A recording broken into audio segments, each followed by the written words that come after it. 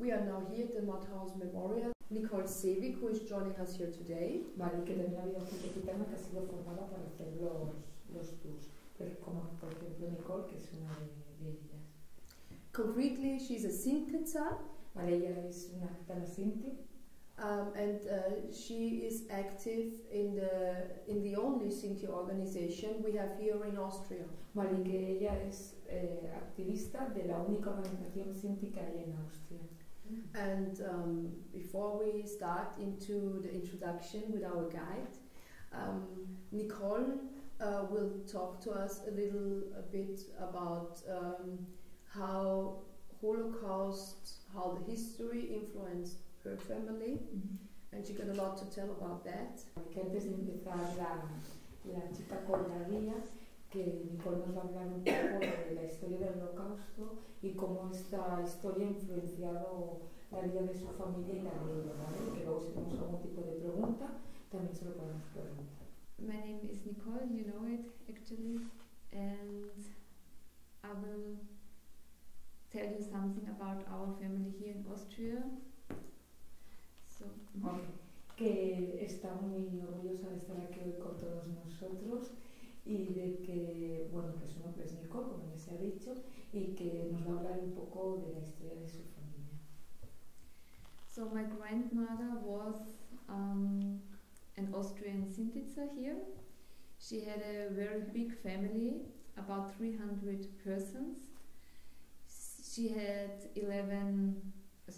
10 sisters and 1 brother, parents, grandparents, and so on. Okay.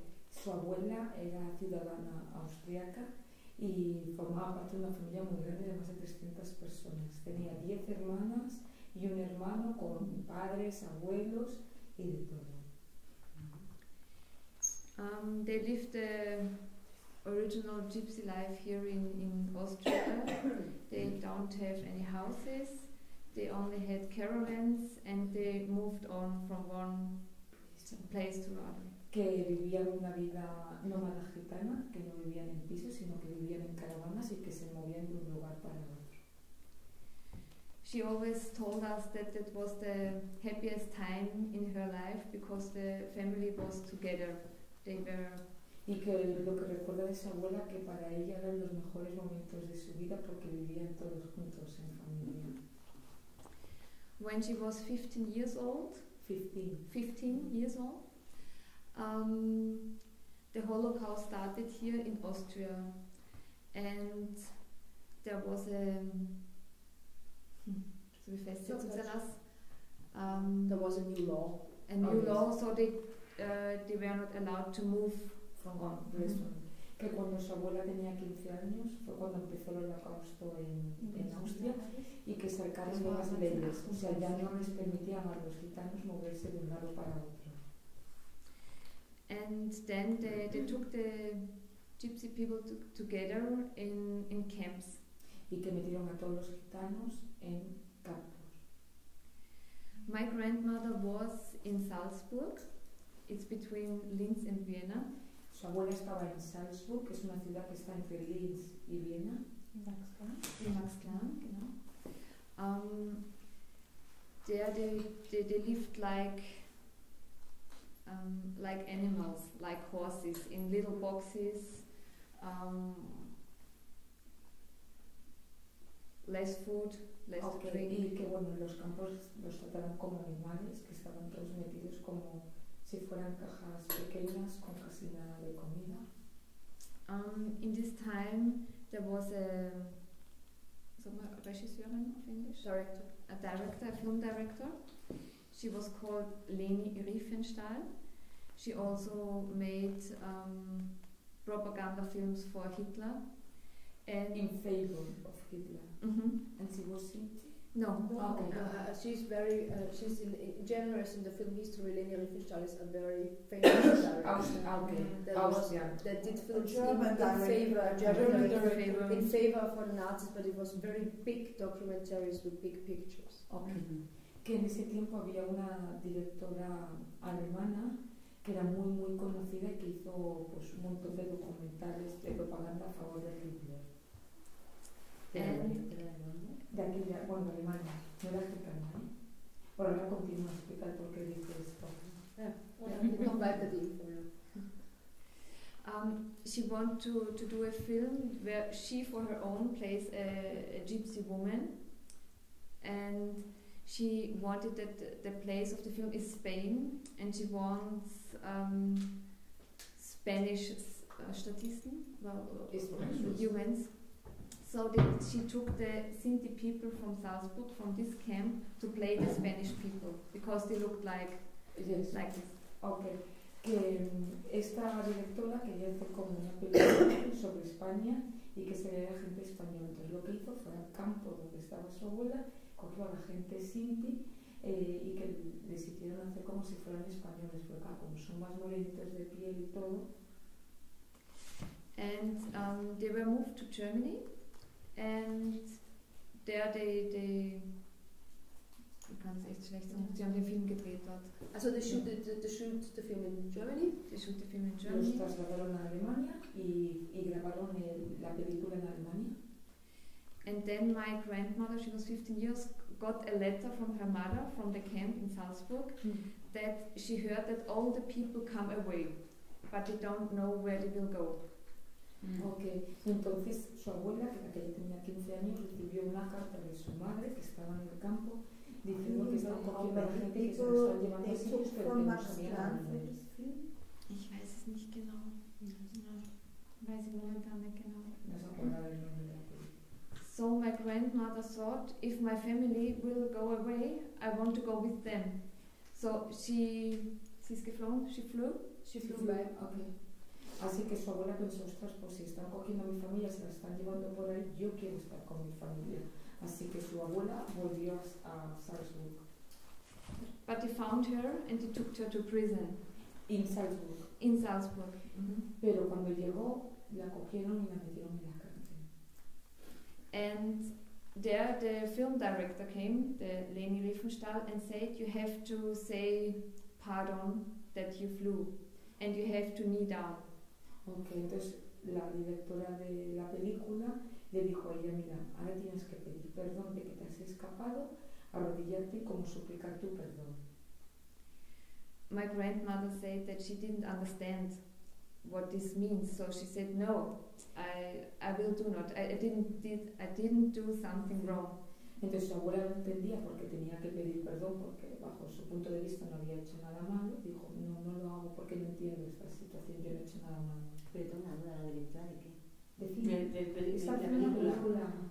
Había una directora muy famosa en Alemania que se dedicaba a hacer películas. Y quería hacer una película sobre España y cogió esta gente que estaba en el campo. Por apariencia física se parecía a la gente española. Entonces los llevó a filmar a Alemania.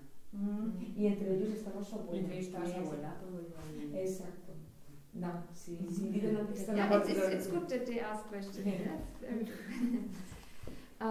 So Leni Riefenstahl said, okay, if you don't excuse, then you will go to the concentration camp. Entonces la directora dijo, bueno, pues si no vas a pedir perdón, vas a ir directamente al campo de concentración. And she was moved to the concentration camp in Germany, Ravensbrück. It's a camp for women. Y Ravensbrück, así que fue enviada al campo de concentración en Alemania, Ravensbrück, era un campo de mujeres. Hay muchas mujeres españolas que también fueron a este.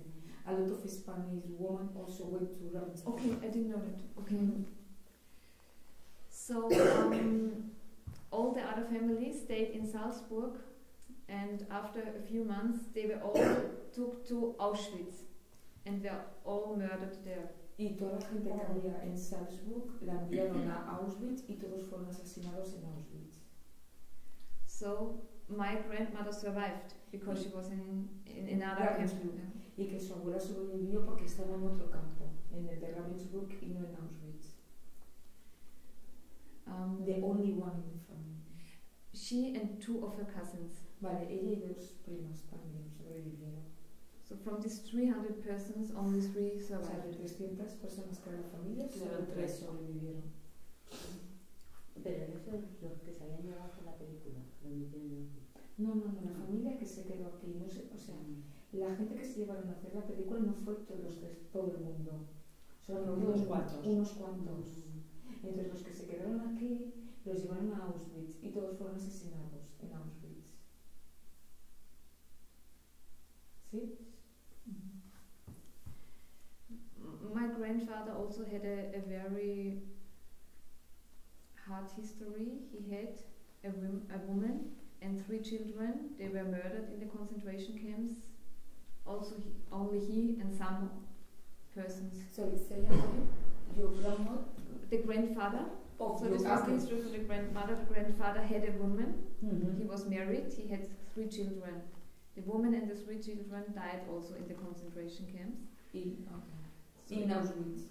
Not in Auschwitz, in other ones. Que el abuelo, la abuela que tenía también otros 3 niños, otra mujer con 3 niños y que también murieron todos en el campo de concentración en Auschwitz, en otro. After the war, he knew my grandmother and they married and stayed together here in Linz. Y que so this man who is my grandfather. Okay.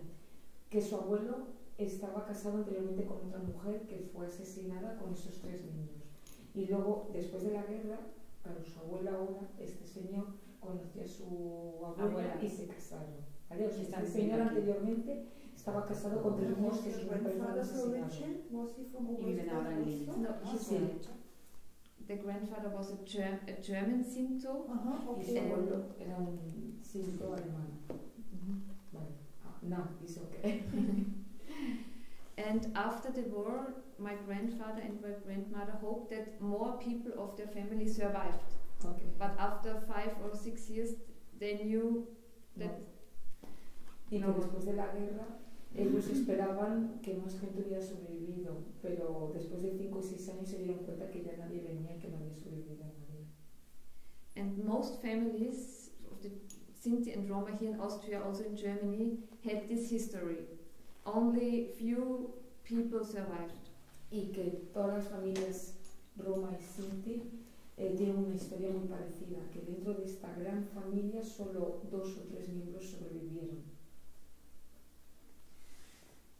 After war, the Austrians again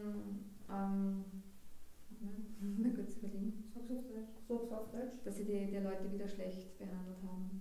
Treated them as bad as before. So after war, they didn't say, "Oh my God, what happened to you? We will help you. We will help your children. We look that they can go to school," or something like this. So they treated him again very bad. Y que después de la guerra, que no hubo ningún tipo de recompensación y que nadie les dijo, ay, perdón, que mal nos han tratado, ahora les vamos a ayudar y todo esto, que fue todo lo contrario, que les seguían tratando mal a los gitanos. For example, my grandmother was born here in Austria, also her parents and also the grandparents. But after the war, they took their citizenship. O sea, que su abuela, por ejemplo, nacida en Austria, con sus padres austriacos, abuelos austriacos, o sea, austriaca totalmente, que después de la guerra le quitaron la nacionalidad. Das ist etwas, was mich total interessiert, warum das so schief gegangen ist. So if you don't have the citizenship, you don't have any rights. Y claro, si no tienes nacionalidad, no tienes ningún tipo de no documents, no passport. Nada de documento, ni pasaportes, ni nada, no tienes ciudadanía. So they lived their life, they buy things and sell the things to other people. That was their life. Ellos sobrevivieron comprando cosas y vendiéndoselas a otras personas. 20 years they lived in a wooden caravan here in Linz. After the war. After the war. Y después de la guerra, durante 20 años en una caravana de madera también en Linz. Also my mother, my uncle and so on. Obviamente su madre y sus tíos, porque fueron donde ya tuvieron la familia. Mother was born? My mother was born 1946. So just after the war. Just su madre nació en el 46, o sea que justo después de acabar la guerra. She said that life was very hard because there was no food, there was nothing. When she went to school, the other people looked at them and they said, "You live in a caravan, we don't like you." Y que la vida para su madre también ha sido muy dura, primero porque no tenían comida y que cuando iban al colegio, pues que los otros niños los miraban mal porque eran pobres, no tenían comida, mira, vivís en caravanas y que los repudiaban un poco. In the 1970s, my mother thought, now my parents are getting older, so what do we do when they can sell anything, every day, things to other people, so they have no money.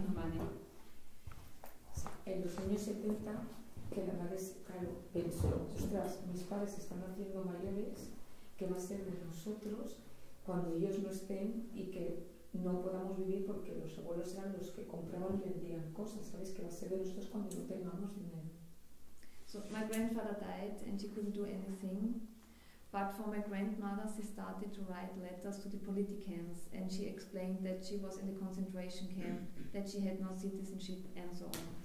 Entonces su abuelo murió, no pudieron hacer nada, pero que la abuela entonces empezó a escribir cartas a todos los políticos que había en ese momento diciendo, oye, mira, yo soy superviviente, he estado en campos de concentración, por favor devolverme la nacionalidad. Su madre empezó...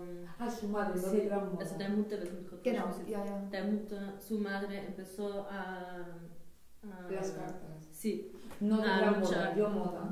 My grandfather couldn't write or... Yo creo que fue la madre para la abuela. Sí, bueno, sí, claro, porque la que estaba en el campo era la abuela. After 16 years, in 1991, my grandmother got back the citizenship after 46 years. In 1991. In 1991. Y en 1991 su abuela recuperó la nacionalidad, o sea, 20 no, 40 casi 40, después, sí. 30 y pico después, sí, después 49. Desde la primera de 39. Also my mother didn't have a citizenship. Obviously. Yeah, of course. Hay que tener en cuenta que si los abuelos no tenían la nacionalidad, los hijos tampoco. O sea, era importante que la abuela la recuperara. When she married, then she got the citizenship from the husband, the Austrian. Su abuela o su madre la tuvo porque se casó con un hombre austriaco, entonces consiguió la nacionalidad por el hombre austriaco al casarse. After my grandmother got the citizenship and also regular money, other Sinti and Roma people came and said, oh, in my family we have the same problem, so please also help us. Vale, entonces cuando su madre recuperó la nacionalidad y también alguna ayuda económica, que las demás familias Sinti vinieron y decir, oye, que nos pasa lo mismo en nuestras familias, ayudarnos a conseguir esto. In 1998, she founded the organization for Sinti and Roma here in Linz. She founded. Yo grandmother. My mother. Yo mother. Entonces en 1998 su madre fundó la primera organización Sinti aquí en Austria. En Linz, ¿no? En Linz. In Linz. We started to help the survivors of the concentration camps to get their right. Y que empezaron a ayudar a los supervivientes de los campos de concentración para conseguir sus derechos. ¿Tenían apoyo político? Do you have political support from that? A little bit. Yes, there is some political support in Austria since some years, but it's not. It's But not at that time, when du angefangen hast, nicht, oder? A little bit. A little bit. So they started like this in the sleeping room from my parents. There was a little table, and there was a computer, and there she writes the letters. Entonces empezó así en el dormitorio de sus padres, tenían como una mesa con un pequeño ordenador y entonces allí iban escribiendo las cartas. Maybe also to mention, at that time we had another thing influencing politics, which was Franz Fuchs.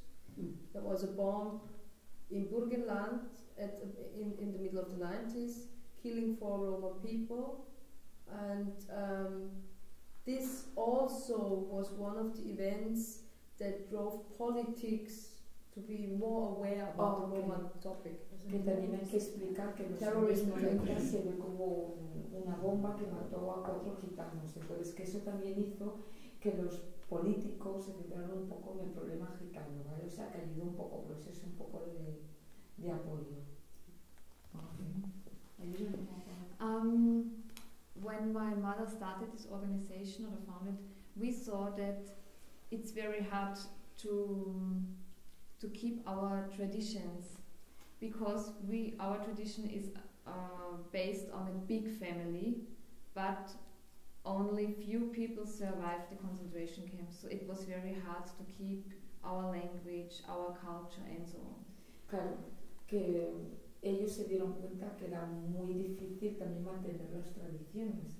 Por ejemplo, las tradiciones vienen de una familia muy grande y que ahí habían sobrevivido pocas personas, entonces mantener el idioma y las tradiciones era muy difícil porque había muy poquitas personas.